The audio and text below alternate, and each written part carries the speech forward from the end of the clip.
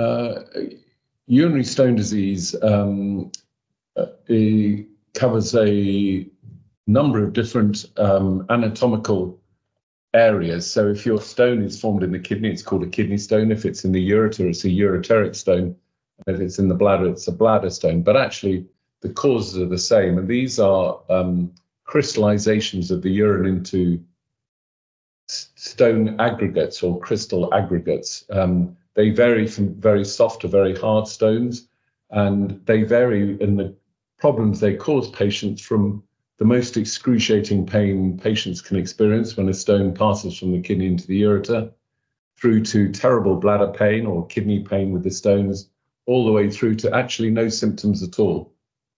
And increasingly, with the number of images patients are having performed for a number of other conditions, we're finding incidental stones. In other words, stones that aren't causing any problems for anybody at all, but they're picked up on imaging. The other symptoms that they can cause is blood in the urine, urinary infection, and if you're unlucky enough to suffer stones in each kidney or in both ureters, of course, they can impact on the kidney and give you kidney impairment problems.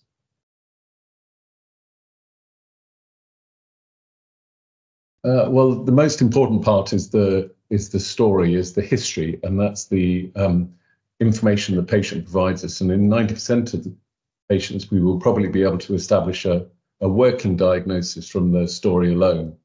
We then supplement that with tests. One of the most important tests we do, a urine test. So we look for trace of blood in the urine. We look for evidence of infection. We use blood tests to see if there's any predisposing factor for stone disease, such as an elevated calcium or uric acid in the blood. And finally, we're very reliant on our uroradiology colleagues with their imaging technology. And we use anything from plain old-fashioned X-ray through to the most high-tech low-dose CT and sometimes MRI imaging to help us establish the diagnosis and to look at the kidney function and how well the kidneys are responding to those stones.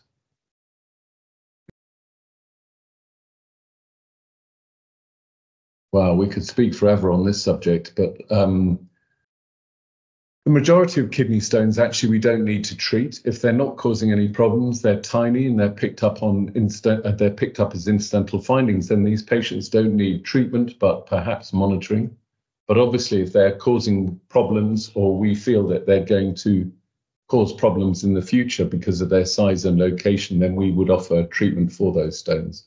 And those treatments vary from the use of an extraordinary technology called extracorporeal shockwave lithotripsy, where we use shockwaves focused from the outside onto the stone to fragment the stone into pieces, which the patient can subsequently pass. And we're blessed with access to fantastic lithotripsy in London, and we have very good results from that. So, and that's a great option for patients, non-invasive, outpatient, no anaesthetic. We then have available to us a whole gamut of endoscopic treatments, and we tend to use the natural orifices of the patient. In other words, we go through the penis or the female urethra into the bladder, and then pass telescopes up the ureter, either to treat ureteric stones, bladder stones if they're in the bladder, or indeed kidney stones if they're in the kidney. And if the stones are so large that they're going to be almost impossible to remove all the fragments through the ureter, we may go through the back and perform what's called percutaneous renal surgery. Well, this is the holy grail for all of the urologists interested in stone disease, is prevention of further stones.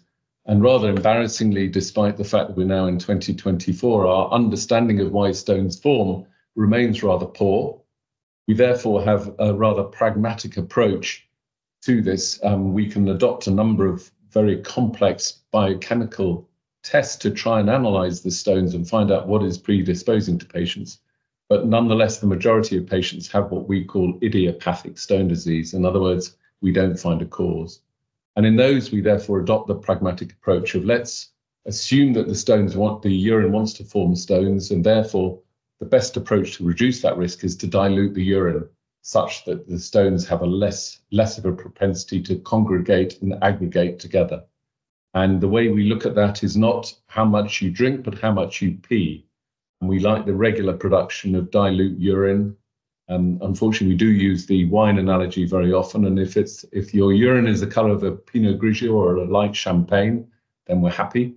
If the urine is concentrated and looks like Lucozade or a dark dessert wine, then the patient needs to increase their fluid intake to reduce the risk of further stones. And that's probably the most profound advice we can offer. So the regular production of dilute urine. Secondly, we recommend patients can cook with salt, but they don't add it to the food at the table. Salt sucks out calcium into the urine, and that predisposes to further stone formation. So reduction in salt intake at the table.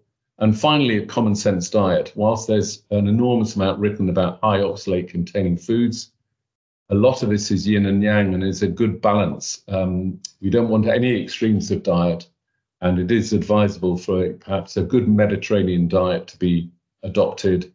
And those three are probably the most important factors lifestyle-wise to reduce the risk of more stones.